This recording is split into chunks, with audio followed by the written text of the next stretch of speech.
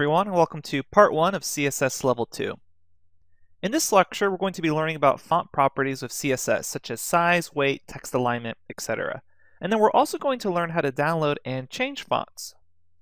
When dealing with fonts, we have to keep in mind that not every OS has every font. And if you've used both a Windows computer and a Mac computer or a Linux computer often, you'll notice that when you're actually trying to use a file that was created on Windows, on a Mac or vice versa, sometimes the fonts have to change. And what we're going to be doing is exploring that relationship, because sometimes we may need to actually provide the font for our website because the default font isn't available on a certain OS. Because of this, we're going to be exploring a few links. The first set of links is about OS support for certain fonts, so that's operating system support, so what fonts does Windows support, what fonts do Mac support, etc. And then the second set of links is actually going to cover how to download fonts. We'll be exploring two websites, a Google font site and another site, to show you how you can download your own fonts from the internet or connect them using what's known as a CDN. Let's go ahead and start off just by showing some basic font properties with CSS in the editor, and then we'll hop over to the browser and check out how we can actually download fonts and check OS support for certain fonts. I'm going to hop to the editor now. Okay, so here I am at my editor, and I have two files open, a part1 fonts.css file and a part1 fonts.html file. And if you're looking for the completed version of these files, you can always check them out under the CSS Level 2 folder. Right now I have them blank, and we'll be coding through for this lecture. Let me collapse that directory. And you'll notice I also have my browser open and it's linked to my HTML file. What I first want to do is make some basic HTML. Hopefully by now you can actually do this quite quickly using Atom's built-in help. What I will do is add in a heading 1 here, H1, and we'll say this is something like heading 1, and then I'm going to add two paragraphs to this. First paragraph is just going to be lorem ipsum. Remember, that's that essentially filler Latin text, and luckily I can just begin to type LO, hit enter, and it automatically fills that in for me. And I will add in one more paragraph, but this paragraph is going to have an ID, so I can individually target it in the CSS file. We'll say ID is equal to 2, and then lorem ipsum. We'll save that, and let's refresh over here to make sure that's working. Great, we have heading 1, lorem ipsum, and then what I want to make sure I do is link my CSS file to my HTML file. Remember, that always happens in the head, so I will say link, and I can begin to type in link, hit enter here. The relationship is a style sheet, and the H reference is going to be whatever I called that style sheet. So in my case, it's called part1 underscore fonts. And as I mentioned previously in another lecture, it's a little unusual to have this sort of naming convention, especially with a digit inside the CSS file, but this is just so it matches up with the lecture notes. Okay. So everything looks good here. Let's explore some of the basics of fonts with CSS. So let's imagine that I actually want to change the font. Right now, it looks like it's in Times New Roman. That's essentially the default. If I want to change it to another font, maybe something like Arial, I can start typing font family. And that's going to allow me to then pass in a property of a different font. So we can see that there are some defaults here. These are very basic, so let's show you one of the defaults there. If I just say cursive, save this, and then refresh over here, I can see now I have some default cursive. It looks pretty ugly, but I can also pass in as a string, and that means that I'm wrapping it in either double quotes or single quotes, a font name that I'm familiar with. Maybe you've worked with a text editor before. Hopefully you're familiar with some font called Arial. So let me save that, refresh over here, and I can see now it's in Arial versus Times New Roman. Alright, so that's the basics of a font family. But something we're going to have to keep in mind is not every font family is going to be defaulted on every OS. So certain fonts are really common between both OSs, such as Arial. It's in like 99% of Macs and 99% of Windows. But other font families, such as Helvetica, is really only existent on Macs, and maybe like less than 10% of Windows computers have that font. And we'll be discussing some websites that can help you choose fonts that will be available on both OSs, and later on we'll show you how to just download your own font so you can provide the font file yourself. Okay, let's talk a little bit more about font family. So as I mentioned, there are those basically default styles. So if I want something like monospace, I can do that as well for that paragraph. So let me refresh this here, And now I can see this is all done in monospace. Let's say I want to change the actual font size. Well, I can change the font size for everything in the body. And the way I do that is just say font-size, and here I can pass in pixels. So for instance, I can say I want it to be 10 pixels in size. Refresh over here, and I can see now it's in 10 pixels in size, 100 pixels in size, make it much larger. Now it's humongous. Okay, let's change it back to 10 pixels. Actually, let's do 20 pixels. And something to remember is I'm zoomed in here in my browser, so it may not look as large to you, so keep that in mind. Now, something you're probably wondering at this point in time is, well, what if I don't know the pixels I want for the font size? What if I actually want stuff to have a relationship between each other? So maybe I want the second paragraph to be twice as large as the basic font size on the page. How do we actually define that?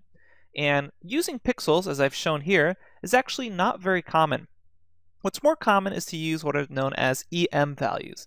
And EM values is a dynamic way of sizing things.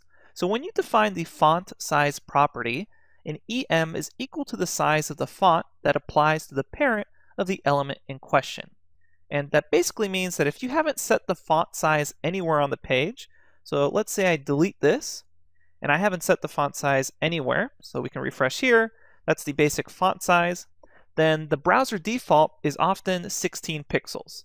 So by default then, 1 EM, which would look like this, 1 EM, would be equal to 16 pixels. This is the default right here.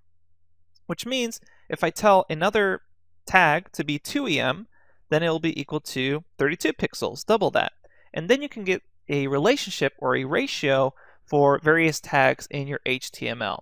What you'll usually do, however, is set a font size in the body element. So if we go back here, let's comment these out. Usually what you will end up doing is, for the body element, you will select a font size. And you will have it be some sort of default font size that you choose. You can do the 16 pixels, which is the same as the browser default where nothing's defined.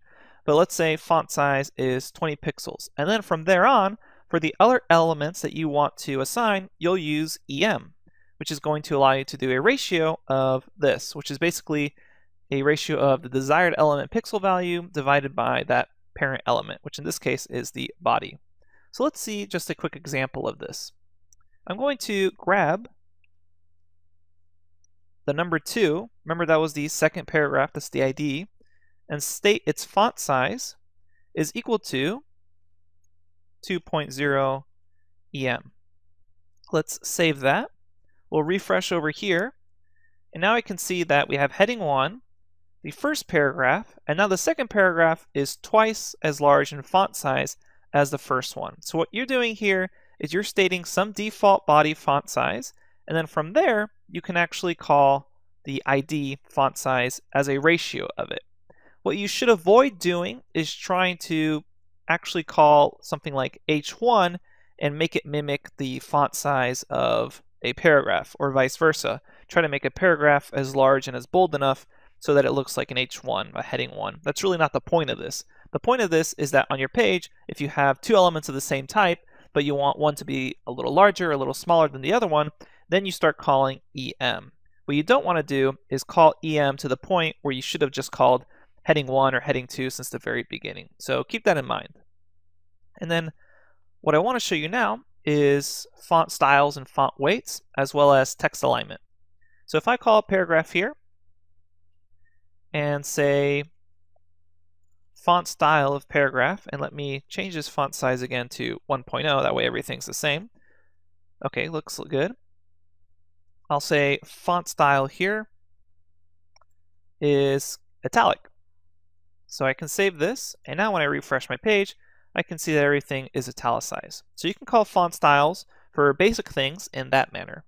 And you can also call things such as font weight, and that can be things such as bold, lighter, normal, 100, 200, etc.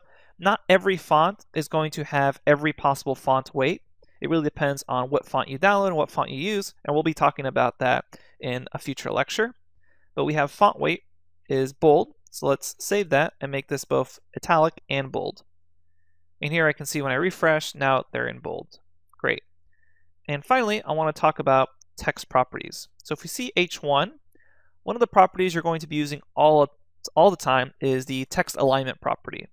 And you can begin to write text dash, and you'll see Adam trying to help you out with various text properties. We've already actually seen text decoration. Remember, that was stuff like underline, overline, line through. What we want to do is talk about text align. And text align basically allows you to center something, justify it to the left, to the right, etc. So if I want to center heading 1, I just say text align center on that element. So I will save that, refresh my page over here, and I can see now heading 1 is aligned to be center. Great.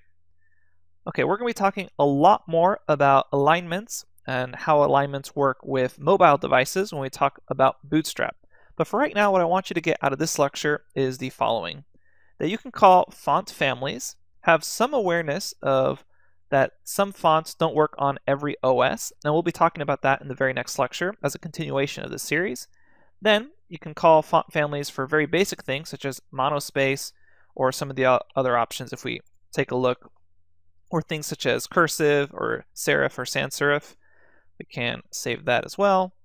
Then for font size, what I want you to make sure you get out of this lecture is that you can call a pixel, but what you should probably do is call an EM based off the default for the body.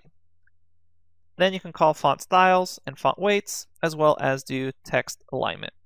All right, thanks everyone. And in the next lecture, we're going to be continuing this part 1 discussion of fonts and talking about what fonts work with which OS, how you can figure that out, and how you can download your own font from the internet to use it for your website. Thanks everyone, and I'll see you at the next lecture. Hello everyone, and welcome back, where we're going to continue our discussion from last time of part 1 talking about fonts. In the last lecture, we showed some basic CSS properties for fonts. Now we're going to explore how to understand OS choice and font relationship. We will also show how to use custom web fonts. Let's get started by jumping to our browser and checking out a few links. All of these links are provided as comments in the Part 1 Fonts HTML and CSS files that come with the download for this course. I'm going to hop to the browser now. Okay, so the first 2 links I want you to check out are the official Wikipedia links for the list of typefaces included with Microsoft Windows, and on the second link here with Mac OS. And here you can just scroll down and see the latest fonts added for Mac OS, and if you scroll further down, you can see the family name subtypefaces available. So as I mentioned in the previous lecture, not every font is going to have every face or style available. Not every font can be shown as italic or bold. And here you can check out the Wikipedia links for more information on the faces available, that's that bold versus italic, etc., and the typefaces available. Now if you're choosing a font and you want to know its availability on both platforms, you can check out this website called cssfontstack.com, and it has a really nice display of a font and then the percent of availability on Windows computers and Mac computers. So if we zoom in here for a second, we can see something like Arial is a font that is available on 99% of Windows and 98% of Mac computers. So it's a pretty safe choice for pretty much most operating systems that are using Windows or Mac, and that goes for Ubuntu as well. So there are other choices that may not be as safe. For instance, something like Optima is really only available on Mac computers at 94% and available only about 3% of Windows computers. So if you're trying to choose a default font, try to choose something that has high availability on both Mac and Windows. But let's say you're wanting to choose your own font. Well, you can actually download fonts from the internet, and you can either download the font file itself and link it to your project locally, which is what you'll do when you host everything, but you can also just link to an actual CDN or a link itself. So let me go ahead and explore how we can do that. There's 2 websites we're going to be exploring. One is fonts.google.com, which is a really great website to download fonts from, and the other one is fontlibrary.org, which kind of has a little bit of a goofier fonts, but it does have some pretty nice fonts as well. Let's explore how we can actually grab one of these fonts and put it into our website. So if you come to fonts.google.com, you're basically looking at a directory of a lot of font families. And you can clarify what kind of fonts you're looking for, maybe something like handwriting, monospace, trending, and maybe you're looking for a specific language, etc. number of styles, thickness. So let's look at one that's really obviously not a font that comes on your computer. So this one right here, Barrio, let's click on that. I'll click on the plus sign to add it. And here we see the family selected. So now if I click on that, I see this right here. And you'll notice that it says embed fonts. So to embed your selected fonts on a web page, copy this code into the head of your HTML document. And then it tells you what to specify in CSS. So you use the following CSS rules to specify these families, Barrio, and then you can also say cursive. So let me show you how we can do that. And you'll also notice that it has a load time of fast. So loading this using these links is going to take a little bit of time because your website's going to have to connect to Google. But you can also download the font itself. But let's try just with the embedding. So I will copy this link and jump to my text editor. And here I have the text editor open, and in the head of the HTML file, this is part 1 fonts from last time.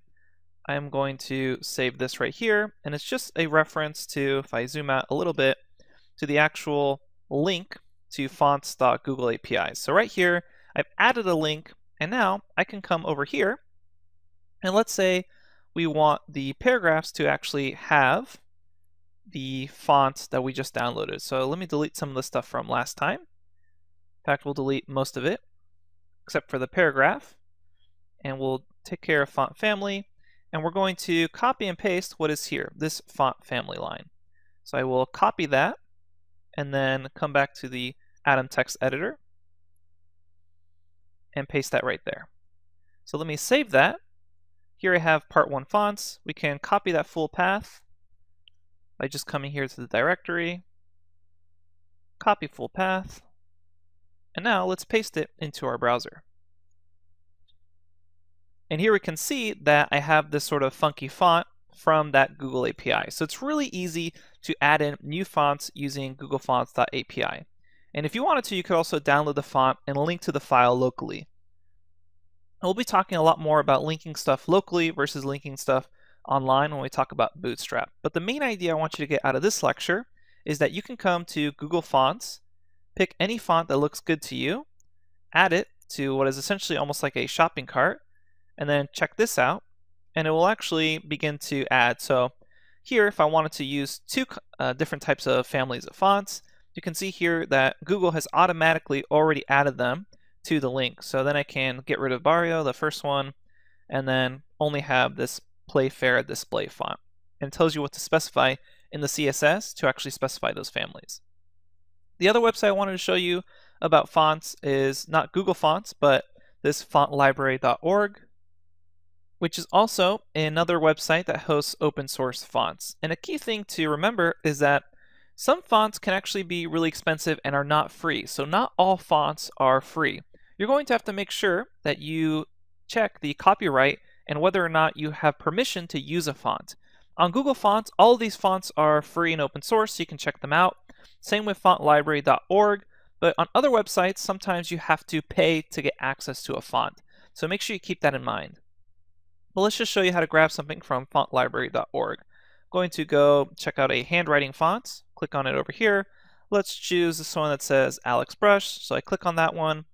Here I see the font, what it looks like, great. And then it says to use this font, it's very much the same thing we were doing. So I just copy this link, put it in the head of my HTML file. So let's get rid of the last one, paste that in there, save it, and then over on the CSS, I can see what I have to use. So we'll just copy and paste that, and it's showing right now for an example paragraph. So we'll come back up here and paste that whole thing in there.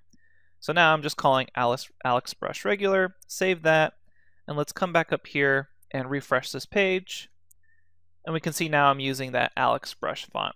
All right, hopefully you realize this is actually a pretty simple process, just linking to the head of your HTML document and then using the information in your CSS to basically use now any font you want. It doesn't have to actually be included on Windows or Macs. You'll be loading it directly from this website, Google Font or fontlibrary.org.